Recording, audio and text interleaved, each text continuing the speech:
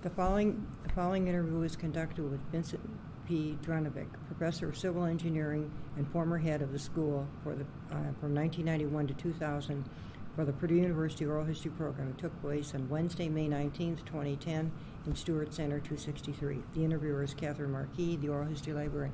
Good afternoon, Professor Drnevich. Good Thank you afternoon. very much. Okay, let's go ahead and get started. Tell us where and when you were born and your parents in the early years. Okay. I was born on August the 6th, 1940 in Wilkinsburg, Pennsylvania. Our family lived first of all, in West Wilmerding, Pennsylvania. Wilmerding is a community associated with the Westinghouse air brake, and Wilmerding was George Westinghouse's wife's maiden name. So that's why the community was named Wilmerding. We lived there for about 4 years and then moved up on top of the hill to what is known as East McKeesport or North Versailles, Pennsylvania. And lived there, and the family home still exists. A nephew now owns the home, but so it's very nice. Got a long history of the family there. I'm the oldest of 10 children, and that was a very interesting family and childhood. I'm 23 years older than my youngest brother, and so there's quite a span in ages there. There's 6 boys and 4 girls. Since I was the first, I learned about children and taking care of children, a bunch of other things. My grandfather and my father were in the construction business, somewhat separately, and so at an early age I learned about construction and operating equipment and doing things of that nature. So by the time I was in my mid-teens, I basically had my own crew and was involved in construction, doing various kinds of small residential, commercial, and industrial kinds of jobs, and thought that that's where my career was going to be. Okay. I went through public school for the first 5 years and then transferred to 6th grade to a Catholic school, which was St. Aloysius, is now renamed St. Jude's, and they had no schools. School's gone. Then I went to St. Peter's High School in McKeesport, Pennsylvania, and that was the only Catholic high school probably within 15 miles of where we lived, and graduated from there in 1958. I had intentions of going back, working with my father and grandfather in construction, and had no intentions of going to college. The fate has different things. Our high school had 12 was grades. Was it all boys or was it co-ed? It's co-ed, Okay. 12 grades, one building, and we had no cafeteria, no gym, no sports, and no laboratories. No clubs? No laboratories? No, and the closest thing we had to a club was the debate club or things like that. That seems to be an interesting. There are many others I've talked to. The debates seem to have been very popular Right. in high school. Right. Yeah. So I was in my senior year. In fact, it was like in January of my senior year, and did nothing towards considering college at all. And I had a nun teacher, homeroom teacher, whose name was Sister Eugenia. And she says, "You really ought to go to college. You really ought to go to college." And so I thought about it, and I found an ad in Popular Science magazine, a little small ad that said, bachelor's degree in civil engineering, 27 months at Tri-State College in Angola, Indiana. And I said, well, that 27 months is nothing. I could get that degree and go back and work with Dad and Grandfather. Well, I showed the ad to the nun, and she said, well, I guess that would be okay, but you really ought to take a look at the school first. And so, and she says, that's in Indiana, and I have a nun friend who is doing graduate work at Notre Dame. I borrowed these 2 books from her last year. Would you mind returning these books? As long as you're there, right? Yeah, you're there. You're in the neighborhood. Okay. So this was mid-February. My dad and I got in the car and we drove to Angola, Indiana, and talked to the people there. And I hadn't applied there either, and so and that's the only place I had considered, and I wanted to visit there. And so at the end of the visit, they said, "Would you like to come here in September?" And I said, "Yeah, I guess so." And so I filled out the paperwork, and then we got in the car, and it was like a late Friday afternoon, and looked and found that South Bend is another 90 miles down the road, which we did not anticipate. And so we got in the car and drove, and as we're going up Notre Dame Avenue, my father sees the Blessed Mother on the dome, and he says, "You're going to school here." That was all there was to it. Yeah. So anyhow, the Golden Dome is what did it, right? That's right. So we went to the Huddle, which is a snack bar at Notre Dame, and we're talking with some students, and my dad introduced me and said, "My son Vince, he's going to go to school here." And they said, "Fine." He says, "But how do you know that? They haven't announced any acceptances yet." And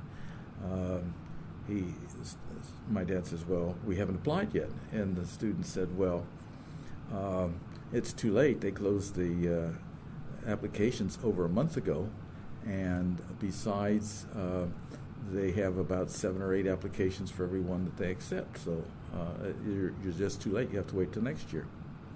So we thought about that, and we got a room to stay overnight. And the next morning, we visited the nun friend and returned the 2 books. And then the nun suggested that we go down to the grotto, make a visit. So we did so, and as we were leaving, we decided to go up through the administration building and go out that way to the parking lot to get in our car. Well, we got inside the administration building, and there was the registrar's office, but it was closed because it was Saturday. But the side door was open, and so we knocked on the door, and the registrar himself was there, checking the registrations. And so my father introduced me. He said, "My son Vince, he's going to school here." I love Dad. Dad's a big booster for you. That's terrific. Yeah. So anyhow, Dad, the registrar says, "Your last name?" And my dad says, "Drnevich." And he says, "I've been through this list a lot of times. I don't recall any name like that." And he says, "I don't think he's on this list." And my dad says, "I know. He hasn't applied yet. Give him an application." And the registrar, who was a priest, was kind of taken back on this, and he looks at me and he said to me, "What did you score on the college entrance test?" And in all my wisdom and preparation, I said, "What is that?" I love it. So anyhow, my father says, "Give him the application for that too." So it turned out that I had one chance to take that test the following Saturday, and so he did give us applications for both Notre Dame and for that. At home, though, now there. The college entrance at home? At home, oh, yes, sure. yes. So what I did was to fill out the application and handed it to him. We went to the post office, filled out the application for the college entrance test to take it at home, mailed it there, and the next Saturday I took the test, and May 1st we got a letter. So saying, "Welcome to Notre Dame for the class of fall." So my dad was right. That's great. And it turns out that 3 of my brothers after me went to Notre Dame. Okay. And Who was Father Hesburgh the president? Father Hesburgh was president right. at that time, yes. Father Hesburgh holds the award for the most honorary doctors. Over 100, isn't it? More than that, of any living person today. Yes, and that's yes, incredible. Yeah. Right. I know that. And we... then your diploma was signed by Hesburgh, just yes, like that. Yes. Is yours the parchment like Jim has? His the parchment with all the signatures is all original. Yes. And he has it framed. Yeah, Isn't that yes, great? yes. I don't have mine framed, but it's original and signed. So that was a an experience there. So my brother, a year and a half younger than I, also went through civil engineering at Notre Dame, and then 3 years later, another brother came in as got an architecture degree, and then finally, about 5 years later, my brother Raymond came in, got a chemical engineering degree. So we have four boys who graduated from Notre Dame. And they always tease you with the IU Purdue game. Where are we going with it? Yeah.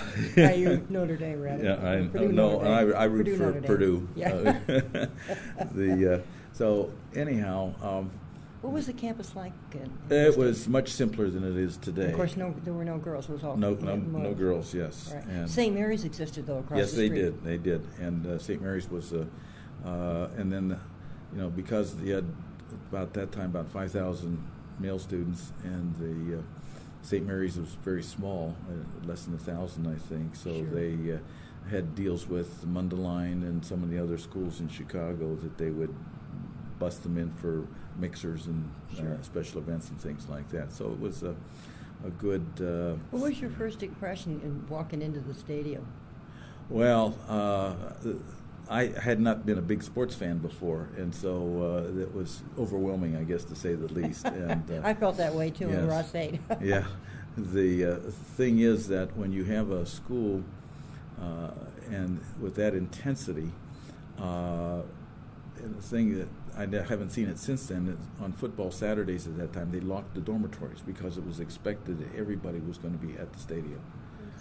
And the tickets were part of your tuition at that time. And so nobody stayed in the dormitory. Everybody went to the game. That was just expected. Wow. So interesting. You don't find that kind of participation here at Purdue or any other place, I don't think. So no, not different. Yeah, maybe military academies might be something sure. similar to that.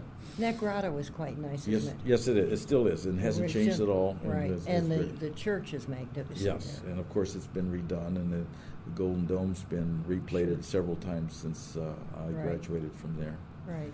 So those, one other thing about Notre Dame that was very special, in my sophomore year, between my freshman and sophomore year, we were put into a surveying class that we had to take. It was a 6-week summer course, and then we were putting into a group. Sounds like the Ross Camp that they yes, stay at. it used to be. It was very similar to Ross Camp, and I was in a group called Party 5 because we had Locker 5. There were 4 of us in that party, and that experience formed relationships among the 4 of us that have endured to this day.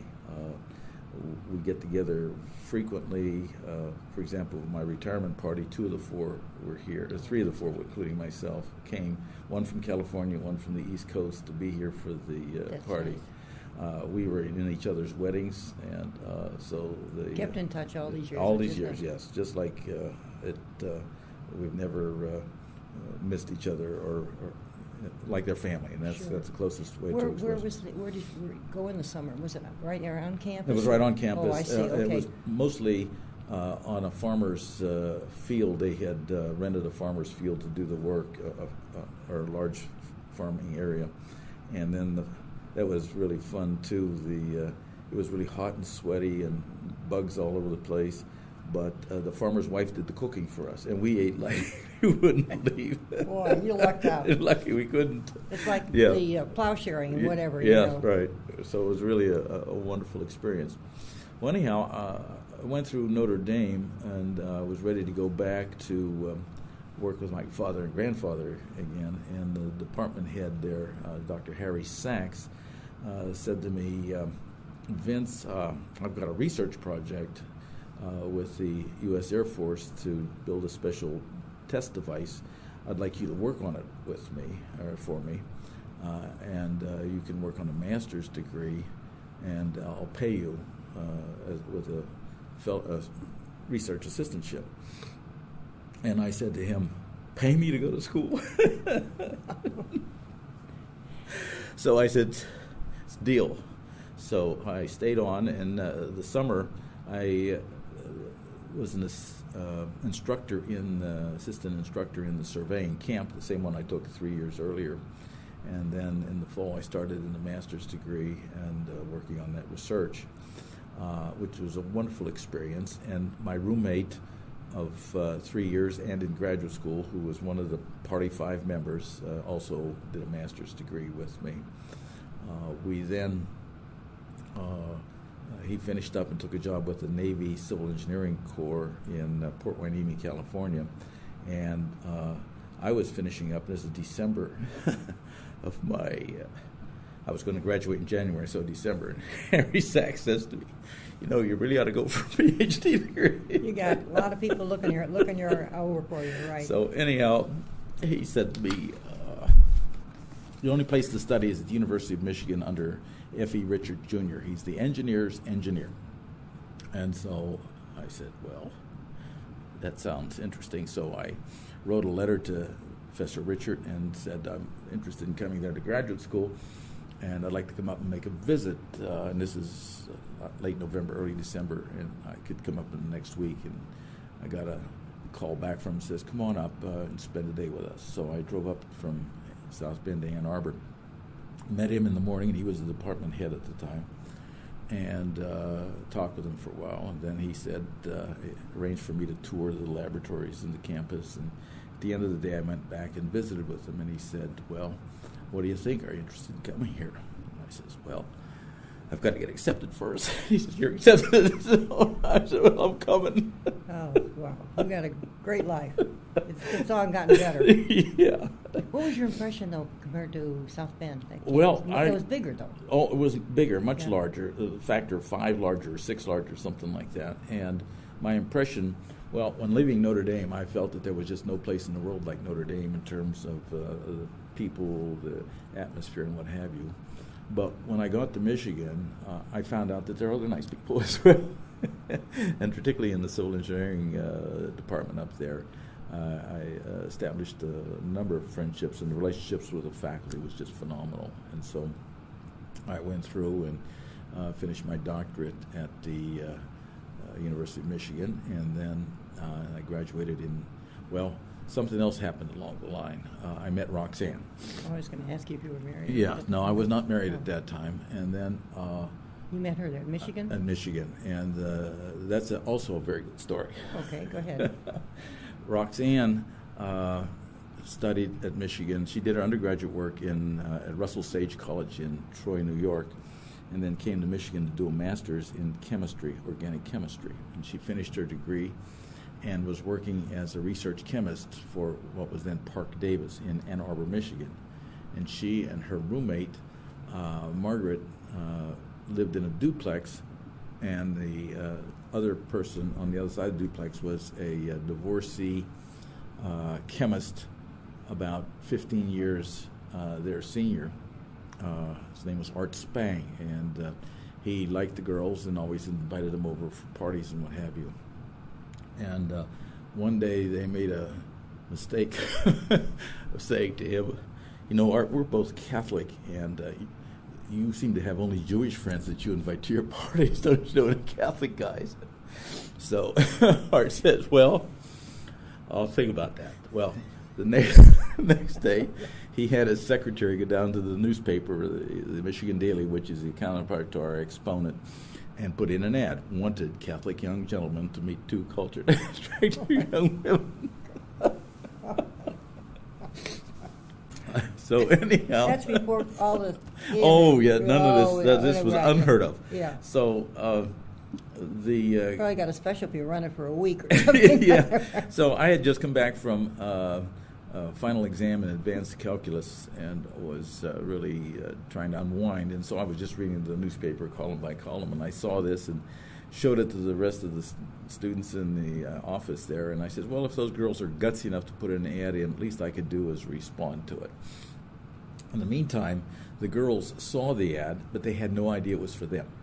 And so, because it was it said, wanted Catholic young gentlemen between 24 and 28 years of age to meet cultured, attractive Catholic women.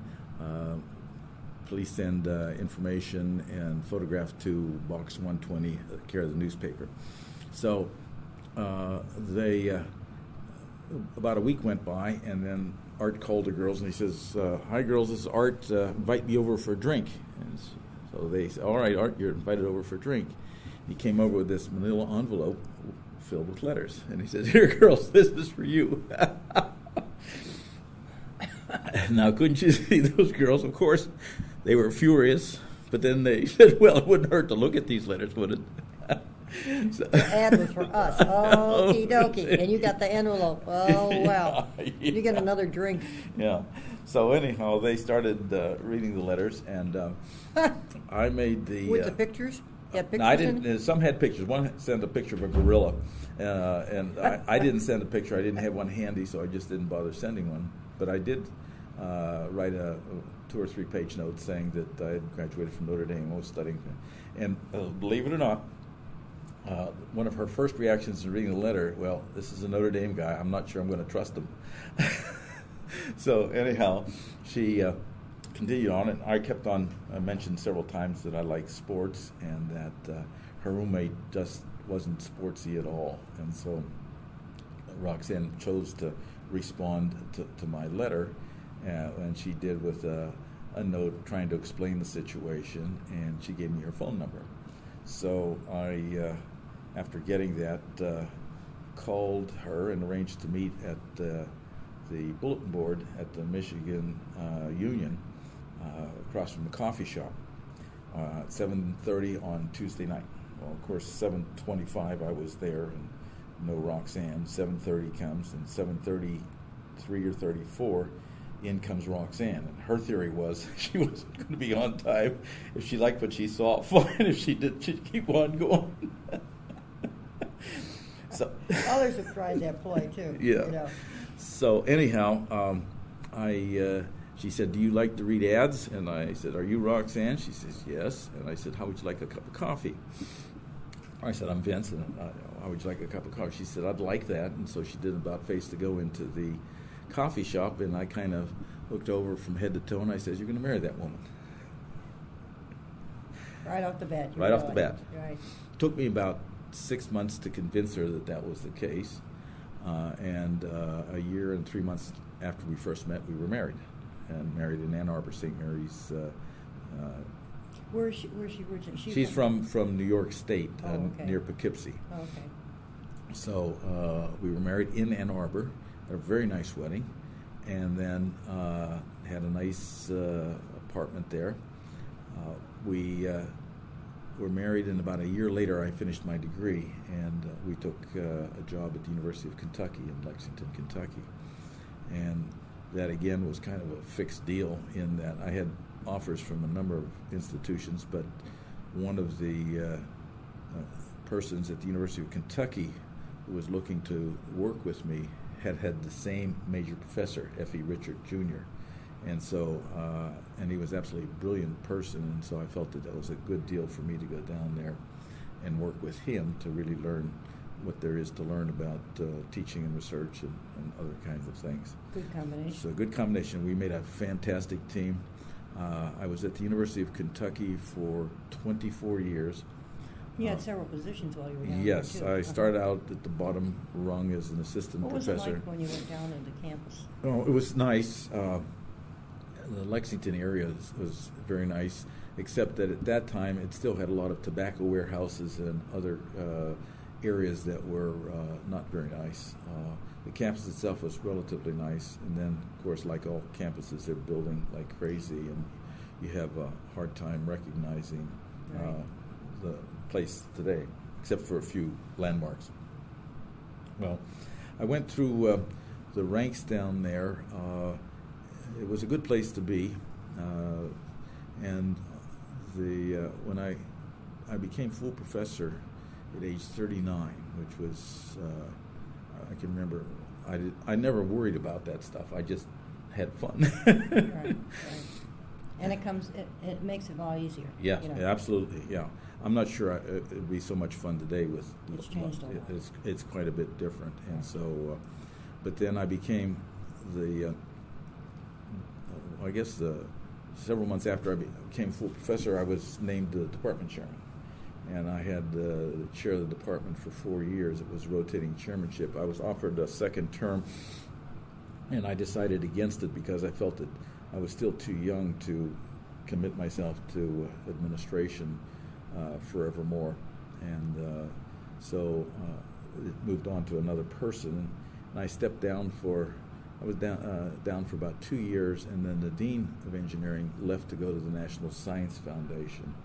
And it was interesting in that the provost called me and said, "Would you be the acting dean for a year?" And so I was only 44 at the time, 45 maybe, and I thought about it, and he said, "It's only for a year," and I said, "Okay." And then I took the job and did okay in it, or reasonably well, and it turned out that they had a full-fledged dean search. While you were the acting? While I was the acting dean, and I ended up being one of the 2 finalists for the permanent job. So that was interesting, but I didn't get the job.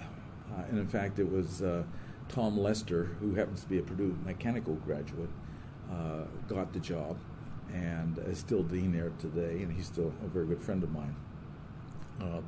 The primary reason that I didn't get the job was that the upper administration didn't like me. I had done some things that I shouldn't have done. Well, to give you, and their eyes vary. Yeah, and the example of that, and to this day, people are very pleased I did what I did. We wanted to have a new civil engineering building, and civil engineering was just all over the place in closets. One lab was behind a men's restroom. It was really didn't have your own shop. No, and the whole department was that way, just split up and all over the place. And so I had a faculty member, while I was dean, write a proposal for a new civil engineering building, and he did. And we submitted it up to the university administration, and we found out that the university submitted it to the state Council on Higher Education as their 7th priority for a new building. And this council looks at all the state universities and makes recommendations to the legislature for funding. Well, by that time, most of my students were now involved in professional activities throughout the state, and I kind of visited with them, and they said, "We need a new civil engineering building."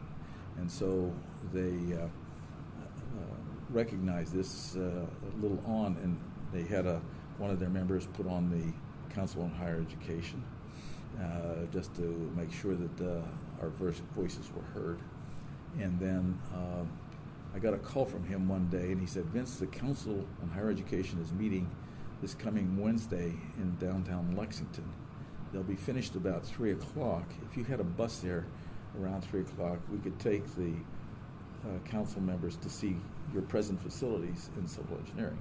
So I was there with a bus, and I took and showed them to them. And then that was, I guess, in probably about March or so. And they said, "Yeah, you really do need us to do civil engineering. This is terrible." So anyhow, I didn't hear much about it, anything. And then about a month later, they made their recommendation to the state legislature that the number 1 priority in the entire state was the civil engineering building. So the president and the provost were not very pleased. I didn't get the job, but we got a new civil engineering building. The end justifies the means, That's right? Exactly. In that case, there, yes. Yeah. And so and when I retired last week, one of the faculty members from down there, and in fact another person as well, sent me letters with a picture of the building in it and said, "Thanks." This is yours. This is yours, right? So I was there, and I was happy. I was back and doing research after the dean's position, and it turned out that again, it was wonderful that I didn't get the dean's job there, because there was a tremendous downturn in the economy in Lexington, in Kentucky at that time, the state legislature, and they cut back tremendously. I had a lot of 15 or 20% cutback to the university in terms of funds, and the new dean had to let a lot of people go, and that would have been tough for me because I grew up with those people. Sure. And How so about the building? Did that move ahead, though? the building went ahead, yes. Oh, okay. The building was paid for, and that was... Did you have to do any fundraising for that, or was it? I was gone by that time. Oh, okay. All right. But there was some private and there were some private funds, but most of it was appropriated by the legislature, $11 million for that building, and it covered about 95% or 90% of it. So very good. Yes. Right. So we were very fortunate there. But then, so I was there, and then I got a call from Dean Henry Yang here at College of Engineering saying, we'd like you to apply for the position of the head of civil engineering. And he said,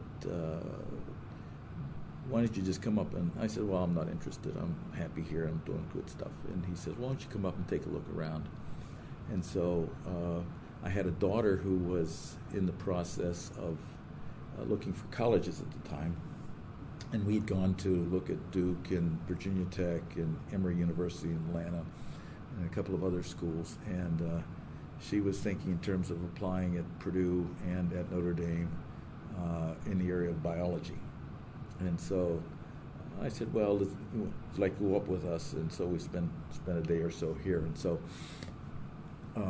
she came up, we came up, and she went, Henry Yang arranged to have her visit with the dean of the College of Science and then the head of the Department of Biology. And so she got the rural treatment. Sure. And then, well, I visited around. And then at the end of the day, Henry said, well, what do you think? And I said, well, that's a pretty big job, and I'm not sure. He says, well, would you at least consider being a candidate? And I said, well, I guess that would be okay. And that was like in late September. And our daughter, instead of going back with us, went up to South Bend, and my roommates, one of my Party 5 members, his daughter was a senior at Notre Dame at the time, so she, Jenny, camped out with her in her room and visited nice. Notre Dame. Sure. And got a chance. With the student, that was nice. Yes, yeah. Right. So, and Jenny, as it turns out, was accepted at Notre Dame as well as being accepted at Purdue, and she chose to come to Purdue, and she studied biology. So, she always tells people that Purdue accepted her before they accepted her dad. So anyhow, I got back, and it was, and Henry Yang, you knew him, and the kind of character he was a very persistent person and had all kinds of endless energy and worked, it seems, 24 hours a day. But I remember it was Thanksgiving evening, about 9 o'clock at night, he called me at home to try to talk me into the position of coming up here as head of the school. And it was 10:30 or so, and I finally said okay, and gave him a verbal okay to come up here as head of the school. And so I said, but it would be July 1st as soon as I can get there. I have a lot of things to do in Lexington beforehand. So that the deal was it. So we came up and I became head on the 1st of July. We came up a little bit early, like the 20th of June. There was we had bought a house, the same house we're living in right now, but it wasn't ready for us yet. And I had an NSF-sponsored outreach program for local junior high kids in Lexington, and that was the last day. It was like a Friday night.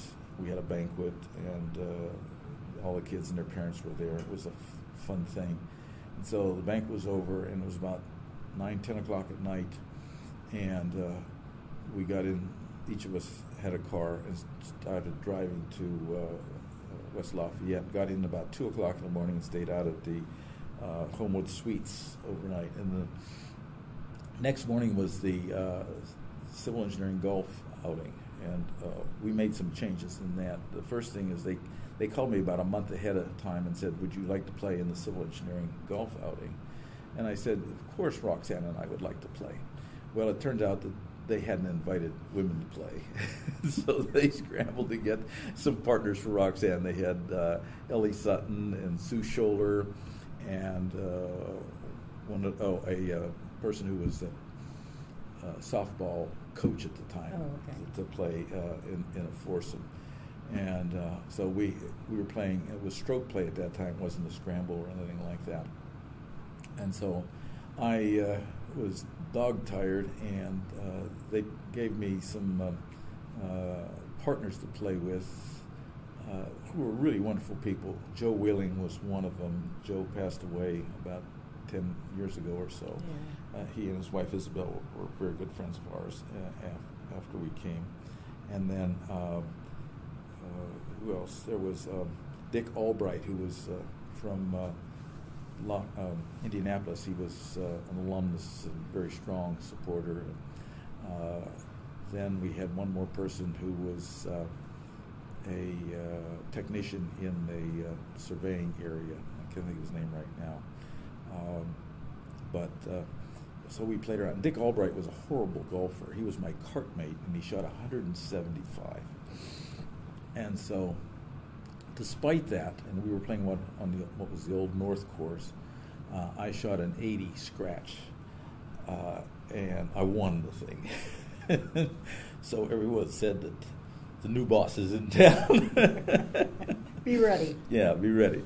So immediately after that, we decided that that CE Open was just too much, and it needed to really be open. And so I asked Roxanne if she wouldn't be on the committee, and then we opened it up to all the alumni who could get here and students as well. And so now, since that time, it's been open. Sure. And this last one, which was the 50th CE Open, we had 140 people play, and we used both the Campen and the Ackerman courses.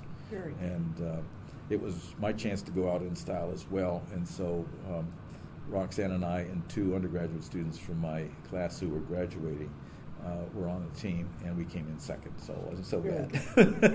That's a nice way. Yeah, it's a nice way, yes, right. Yes. So that's some of the things that happened. And with regard to civil engineering, that was a tough group to come into, and there was a long history of difficulties, I'll say, within the school. And in fact, several people outside the school were taking bets that I wouldn't last 6 months in the job, mainly because I came from the outside, and I was actually about the first or maybe the second person that came from outside to be a school head. And the first person lasted several months and then was no longer head. It wasn't civil engineering, it was another area. And so, I managed to endure for about 9 years and did a number of things differently from what had been done before. The first thing I think I did was to make inroads with our alumni. I established a development director for the school. It hadn't had one, and none of the other schools had one. This would have been before Blackwell and all the whole development. Oh, way before. This is 1991. Yeah, right. All different. All different, yes. Right. In fact, Margarita... So you got Vision 21. I was ahead of that. Okay. Oh, right. So we were already in... Sure. I established the Civil Engineering Advisory Council, which was a group of alumni, about 10 to 15, would meet twice a year with us to advise us on things. And that had not established before, been established before, and that turned out to be a real boon to us to have communication with key alumni. The first semester I was here, we had a faculty retreat, and I took all the faculty on a retreat, and it was a chance to brainstorm with them, and they found out a little bit of who I was, and I found out a little bit more about them in the process, and so that was a good thing, and that continues to this day. So on the development side, we had an administrative director, Harold Michael, my predecessor, and I made her the first development person, is Margarita Contreni, and she did a masterful job of getting that started. She's now over at Electrical. Not ECE, yes. Right. And we did some really neat things. For example, we went after a Kresge Challenge grant, which was really tough, right. and got it, which we had to have $500,000 in direct donations and $2 million in an endowment before they would consider us. And then after we did that, they matched the $500,000 with another $500,000, and then we had to have a whole system in place where those funds could be used continually over the years to maintain teaching and within the school, and they exist. So we have the Kresge grants, which every year sponsor about $100,000 worth of research for the labs, predominantly undergraduate labs, and so that didn't exist before, and it continues to this day. So that was another thing. I spent a lot of time out visiting with alumni, and would have, and I thought it was just kind of a nice thing to do, to go out and visit with them. And every year we'd make 3 or 4 or 5 trips. We'd go to California and hit 3 cities and have dinner with small groups of alumni.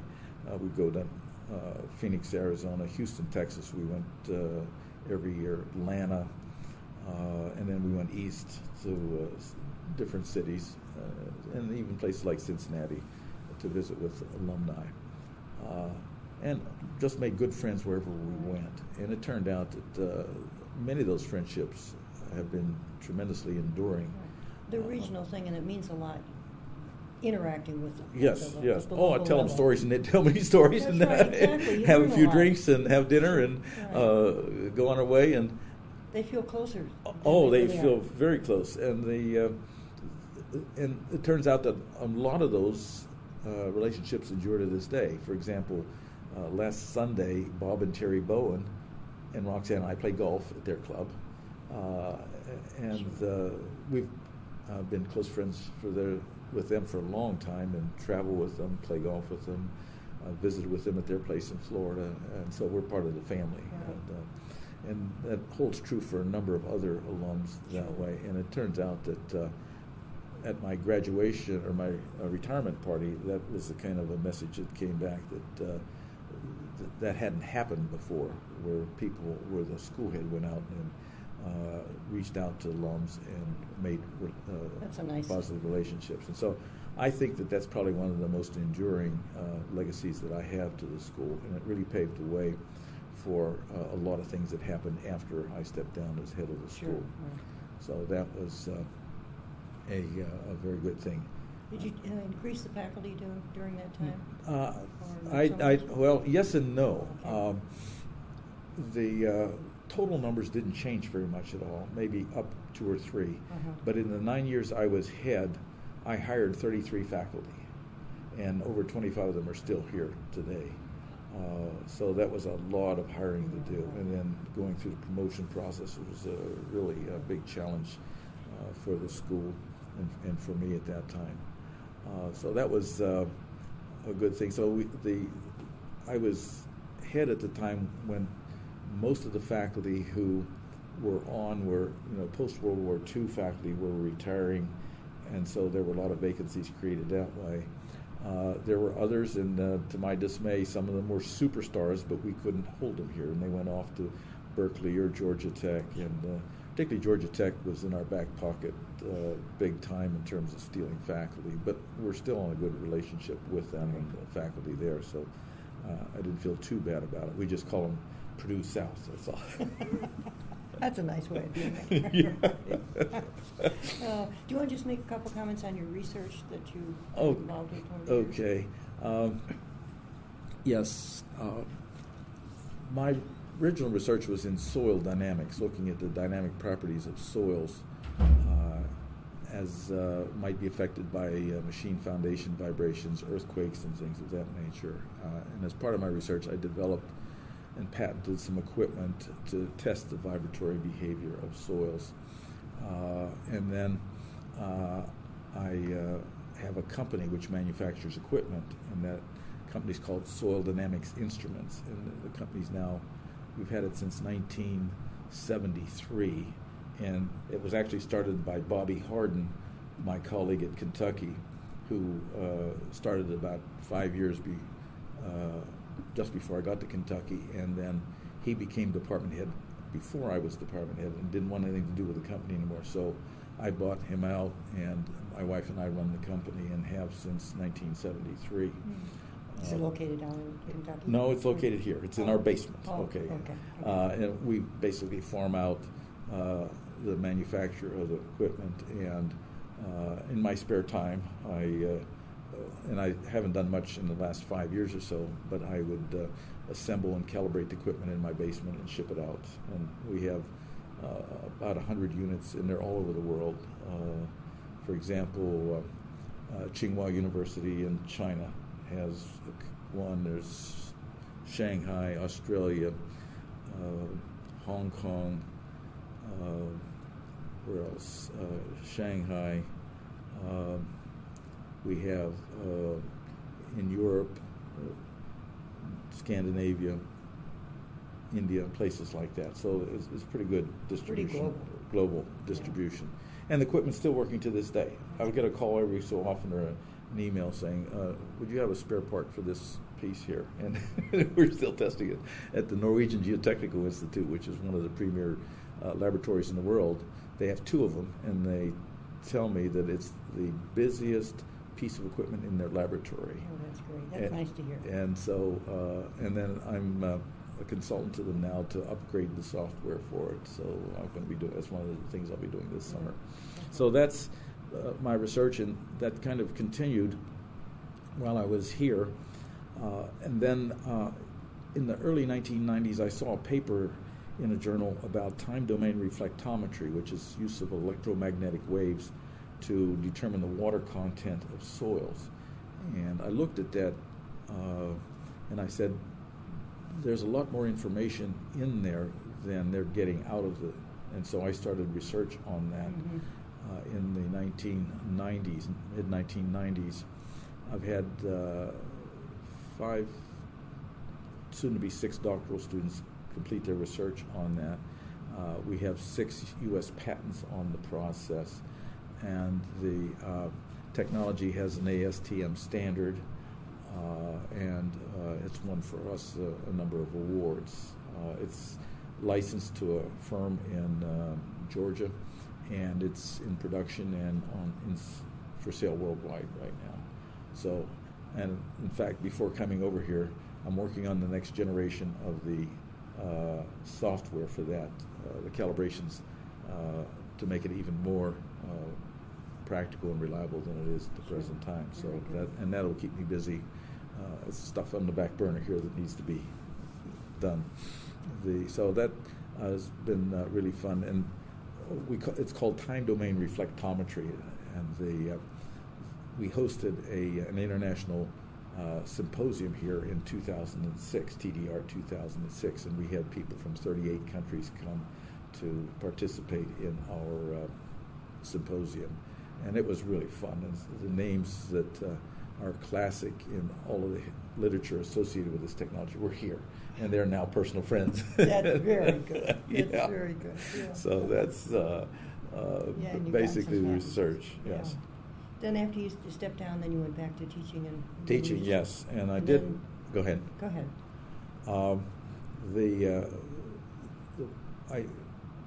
While I was head of the school, I was very keenly observing our capstone civil engineering design course. The curriculum in civil engineering had a major revision back in 1962. And this course was put in at that time, and had been taught at that time as a project-type course.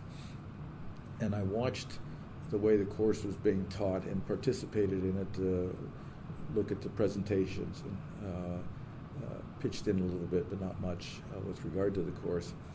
And I thought it could be done better. And the thing that I didn't like is that it's a capstone course, which means it's supposed to pull everything together. Well, the project did, but they had 5 or 6 students on a team, and as soon as they got this team together, they said, you're doing the structures, you're doing the environmental, you're doing the geotech, you're doing the hydraulics. And so these kids were just doing the stuff and never getting to see the overall project put together. And so they were doing just the segments of it. Segments of it, and sure. wouldn't get the overall picture of what it was done, and they didn't get much in terms of the estimating, scheduling, and how you go about getting a job to begin with. And so, and I made suggestions, but of course, who listens to the school head when you make suggestions like that? So I stepped down in June of 2000 and went on sabbatical at Carnegie Mellon University and had an absolutely wonderful experience there. And still I'm close to the people on the faculty. I came back in January, and they said to me, guess who is teaching senior design this spring? Roxanne. Yeah, I said, wonderful. And so I've taught it every spring for the last 10 years. And in the process, I finally got it. I started almost immediately making it the way I wanted it to, but I've been refining it ever since. And we have 3 and soon to be 4 publications on the course in the American Society for Engineering Education. It is clearly our signature course at the university and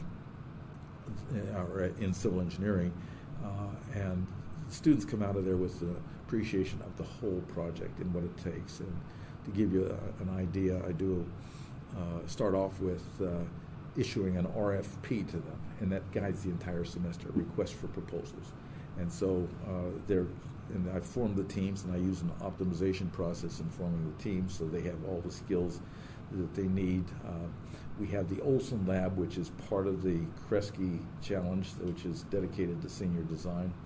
And then we have access to lots of people from the engineering practice community who come in, not only share their ideas, but they help us in the process of reviewing the proposals and reviewing the presentations, et cetera. About 4 years ago, I introduced LEAD, the Leadership in Energy and Environmental Design, and that is something that's being very hot now, and every student should have that coming out of at least civil engineering, but it's only now being done in the senior design course. So with that, I felt that the students, and by the way, the students coming out of the course, while they're in the course, they don't like it because they work so awfully hard, and I get much more out of them than they're willing to give. But nonetheless, afterwards, they say, wow, what a course. And at graduation, I could hear them in the reviews and say, this is the best course I ever had, or this is was worth all the effort. Now that I've been through it. Yeah.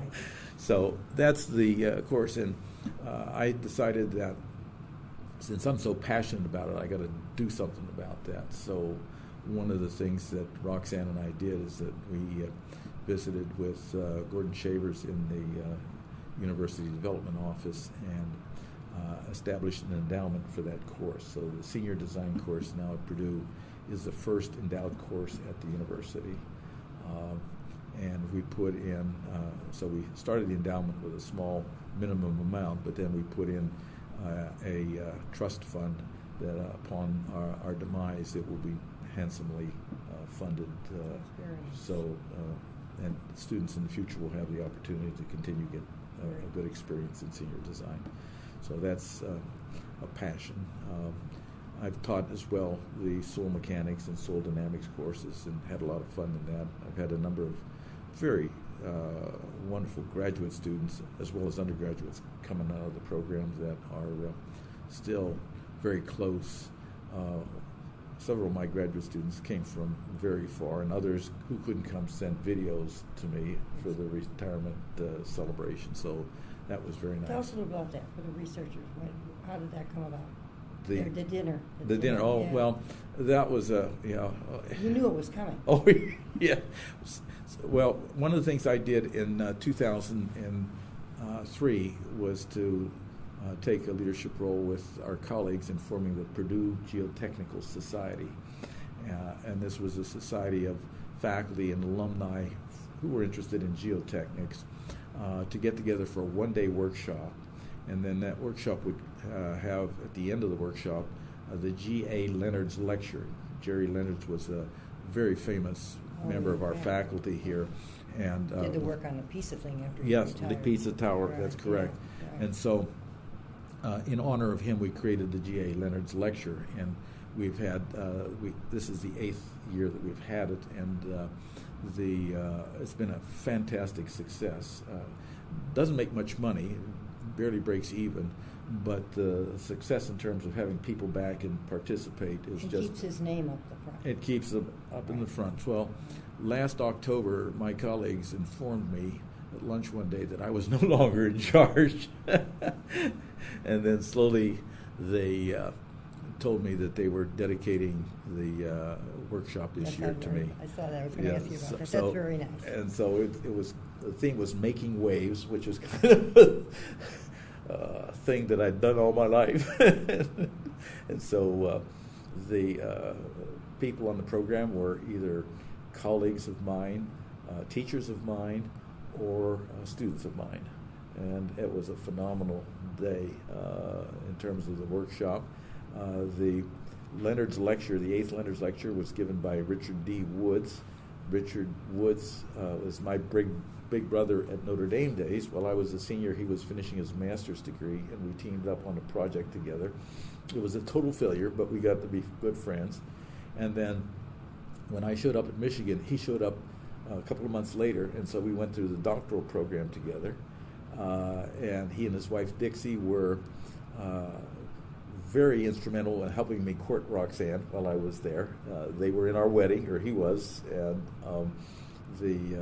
we maintained close relationship ever since. He stayed on at the University of Michigan. I went to Kentucky and then came here to Purdue. He became head of the school at Michigan while I was head of the school here at Purdue. So 2 classmates, 2 Big Ten schools, and he and his wife Dixie are godparents to our Julie, and so it's a nice relationship. So he gave the 8th GA Leonard's lecture, which was very nice and a very difficult problem that he tackled, and was well received. And then that evening they had a reception and dinner, and after the dinner they had a number of people come up and say nice things, and that was precious. That's very nice. Yes. Super. I was going to ask you a couple about your awards. One of the ones, the most recent, is you're getting ASCE Distinguished Member, and you're going to be installed in October. In October, yes. Congratulations. Thank you. Very Thank nice. you. And then the workshop you talked about. The other nice thing is that Drnevich won professorship in geotechnical engineering at the University of Kentucky. Yes. And it overlaps years over by 24 years. Yes. The people. That's very nice. Yes. Well, when I left there, I left in very good relationship with them. I mean, they were proud to see me move on, and I've maintained contacts with them ever since. When I left, I had 24 years of experience, and I was 51 years of age, and you add those two together, and it comes to 75. And so I was eligible not only to retire from the University of Kentucky, but to obtain emeritus status. So I have been for the last 19 years Professor Emeritus at the University of Kentucky. Sure. and the work of Hardin, Huang, and myself basically put Kentucky on the map in terms of the geotechnical area. And so they thought it would be a fitting thing to create a professorship in our honor. And so they did, and it's funded now. And I contributed, of course, to the professorship of the Hardin and Huang. And they're naming the first, this coming fall, we'll be naming the first very professor. Nice. Very nice. So you've gotten quite a few awards, and I thought the University of Kentucky Alumni Association Great Teacher Award when you were there, and the University of Michigan Alumni Society, and Notre Dame's Engineering Award. See, all the schools, remember, you made an impact, right? I didn't burn my bridges. And the George Wadlin Award for Distinguished Service. Yes, Civil Engineering. yes. That's nice. Now I want to ask you about the Vinnie Leadership Award. That's on the Math Counts. You'll have to share about that. No, it's not Math Counts. That's Vinnie Leadership Award does exist. Okay. Mid-1990s, there was an organization called Leadership. They still exist. Leadership, right? Okay. And Leadership was founded out of the University of Illinois, and a group of students from Purdue went to a summer week-long workshop, Leadership program, and came back all enthused about having that program here. They were told in order for them to be a recognized student organization, they had to have a faculty advisor. And they went shopping, and it turned out that they knocked on my door, would you be our faculty advisor? And this was while I was head of the school, so Sure. it was, I was a little reluctant to take on the job, but the importance of leadership was something that was pretty strong in my mind. So I said, okay. And so they said, you don't have to do anything, we just need somebody to sign the papers, we'll do all the work. And so they did, surprisingly. They raised money. I think they had to raise $45,000 for a week-long workshop. They had 40 students or so in it, and then they came to me and said, would you like to come to the workshop? We'd like to invite you to be one of the, and they had two main facilitators for the whole week, and then they have clusters, and they needed some cluster facilitators. And so I said, okay, and it was up at Camp Tecumseh, and it was a nice experience. And so it was tough, and here I am. I was 55 at the time, and including the instructors, the next youngest person was 38. The next oldest person. So I was clearly out of my element, but I you can do it. I hung in there, and it is a very powerful thing. And in fact, after that year, it was in August, as I recall, those students came back all fired up, and they just absolutely ran everything in engineering on the campus. I was really impressed, and Dick Schwartz, I can remember him saying and shaking his head. He says that program has done something that really transformed the students in this college. Right. And so I went to two other times, but I didn't stay the full week that time. But I'd go up for the sessions, and at one of the sessions, I guess the second year, they decided to create the Vinnie Award, and the reason behind that is that in the cluster group, they were calling me Vinnie, and they could do that, okay? And in fact, that was a code that we had.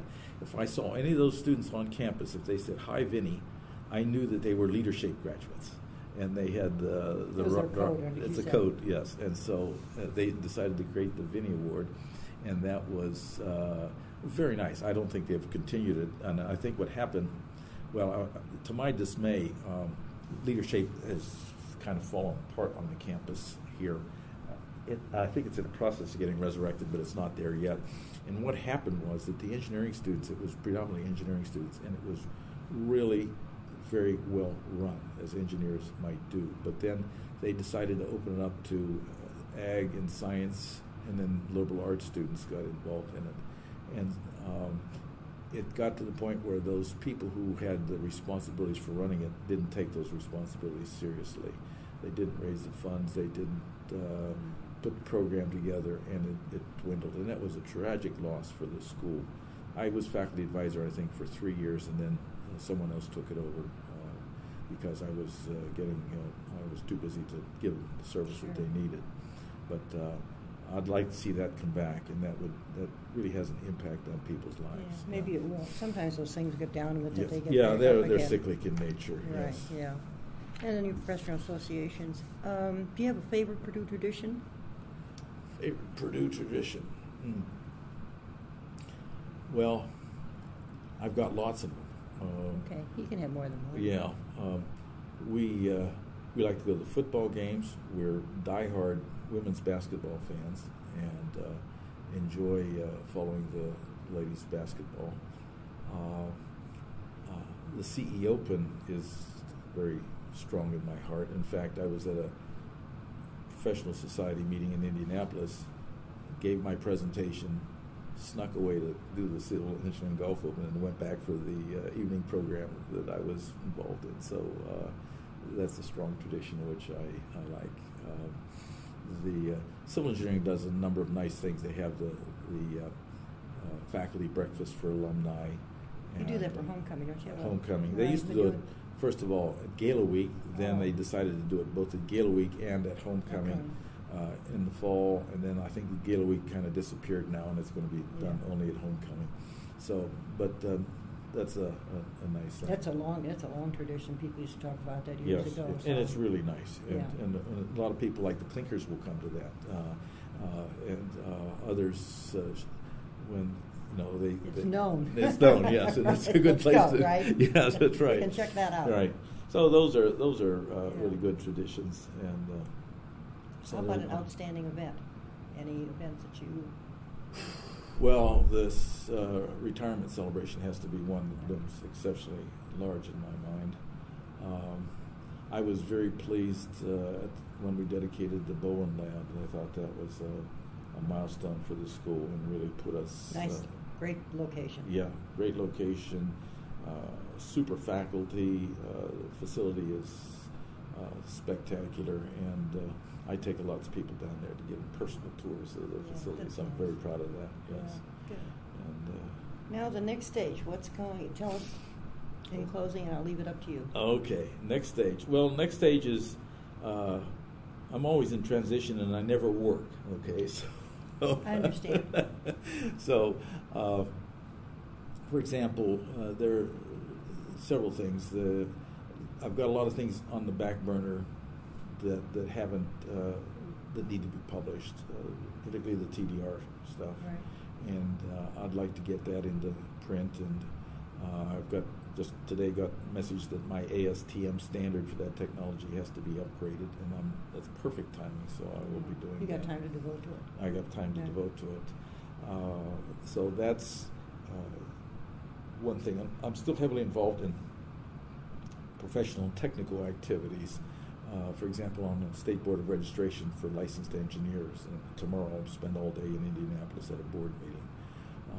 I've involved with the Indiana Society of Professional Engineers, and in fact, just this last weekend they announced to me that the National Society of Professional Engineers has named me the Joseph A.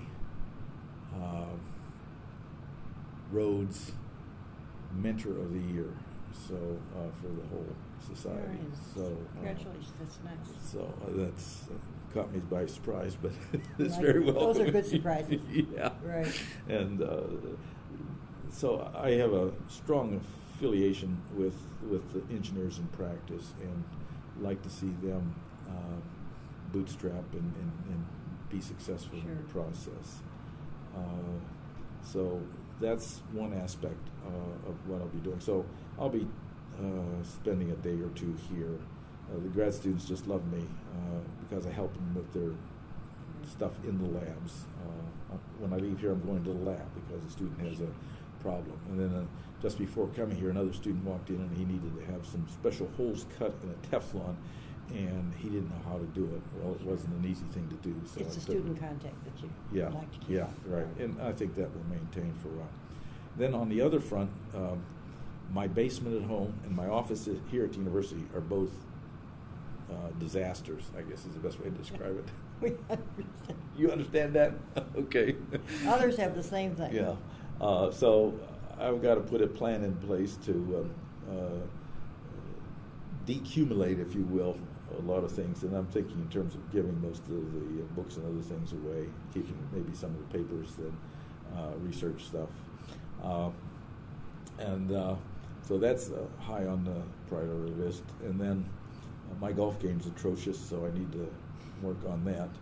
And then finally, and most importantly, I have 2 grandsons and then a set of twins on the way.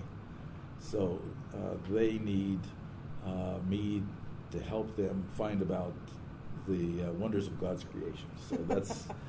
So that's going to be. That sounds great. Yes, we'll be spending. In fact, Friday morning we're going to Champaign, Urbana, Illinois, where 2 of our grandsons now live. One is a month and a half old, and the other one's going on 3. And so we need to spend a little time with them. We'll just spend the 2 days and then come on back. Sure. And then our daughter in Chicago is having twins in September, so that will take some of our time. Right. Busy time for That's us as right. well. Yes. Yeah. Good. So that's the future. I don't think I'm going to get bored. I don't think so, and I really, really appreciate this opportunity. Okay. I really thank you very much. You're welcome. Thank you very okay. much. I hope I did. That's Did I? absolutely great.